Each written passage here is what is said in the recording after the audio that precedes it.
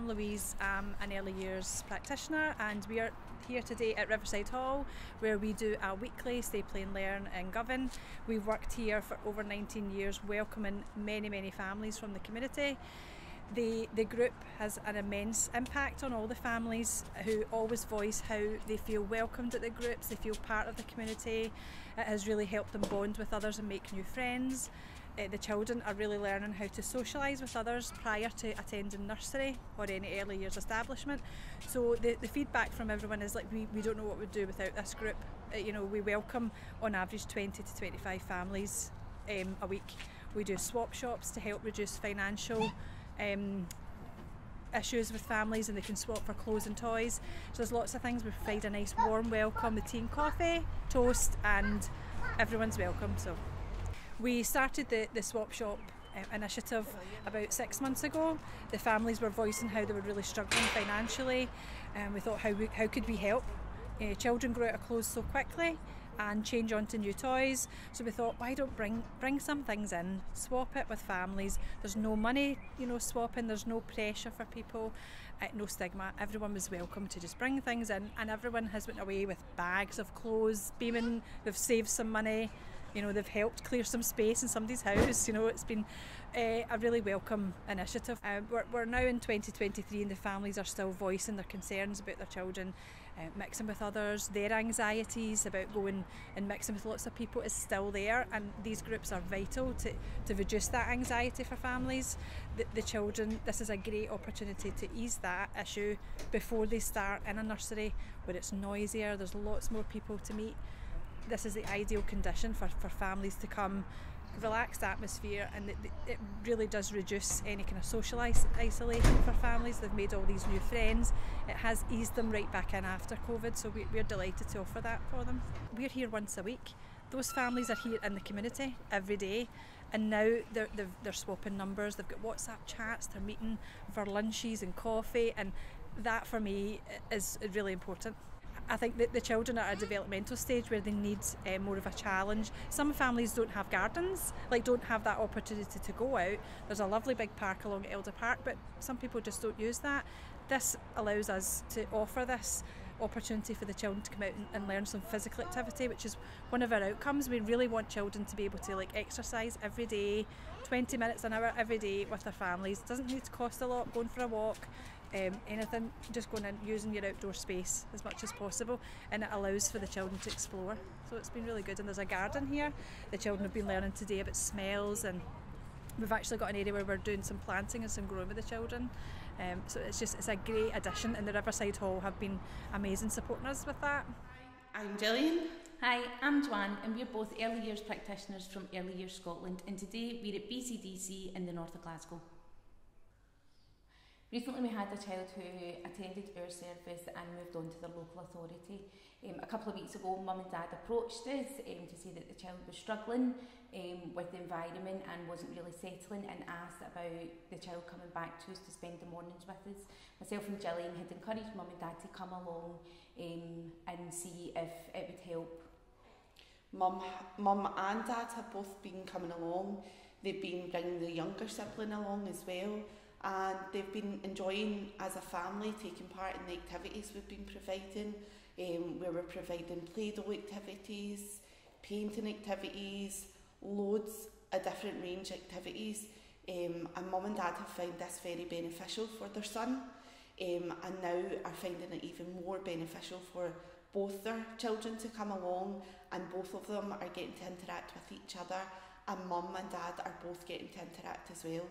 Mum also has been able to leave the older sibling for an hour and a half and take the younger sibling away and spend some quality time with her, which has been really good, because then we are getting some time with the older sibling within the centre to do different activities, just one-on-one, and for him to mix with other children as well.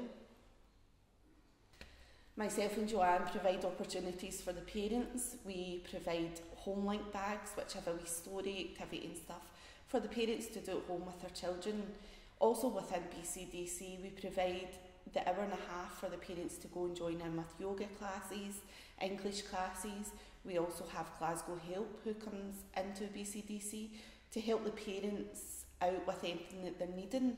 This can be a great help to the parents that are struggling with housing, struggling with food. We can support them and support them through Glasgow Help so that they are getting the benefit and they're getting anything that they need. We also work with local health visitors who ensure the families in the community are able to come along to the service. If they're needing support to come along, then the health visitors will come along with them and support them. So once they're here, they can get to know us and they feel more comfortable coming along to the group. Susan and I work as part of the prison project at Early Years Scotland, and today we are in the family visit room at HMP Berlini. So the Fathers programme is a 10-week programme. We cover things like attachment, brain development, why it's important to stay connected. We also talk about promoting positive behaviour, and then we've got the other side of it, which is the learning together through play sessions. Yeah, so as part of the programme we do like a lot around health and well-being. Our focus is always the child. So when we talk through the programme with the dads, we are always thinking about what is best for the children. It's a discussion-based programme, so we want the dads to engage and chat to us. It's not about us telling them how to be a dad or what to do. It's about giving them information and them taking from that and learning from that and learning from each other, and I think that's the most important. Sorry, I was going to say that they share experiences with each other, and sometimes hearing it from their peers can maybe sink in more so than coming from us. I wonder sometimes. Yeah.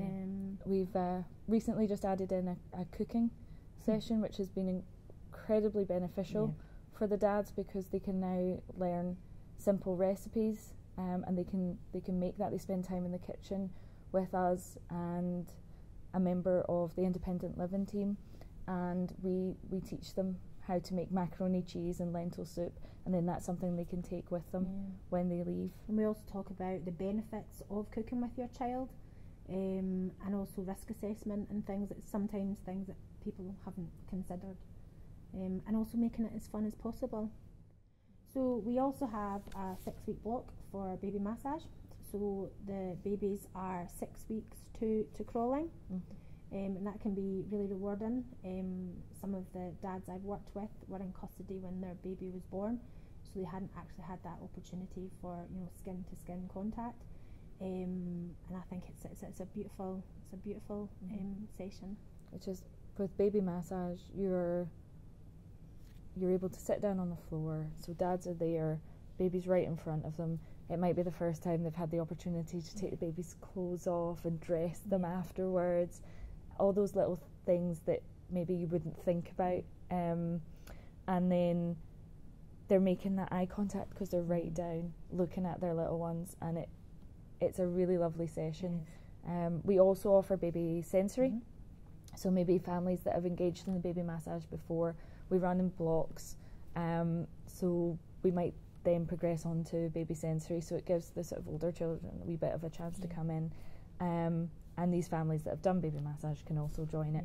So we set up activities that will promote sensory awareness, and the families really love engaging in that, and Susan and I both help with Storybook Dads, which the family contact officers run, but we're there to assist the dads, so we might help them choose a book that's age appropriate, and then we'll go through and film them reading that story, give them any guidance, and then once that's complete, the family contact officers will send that away, and the families will get a copy of a DVD with dad reading a bedtime story.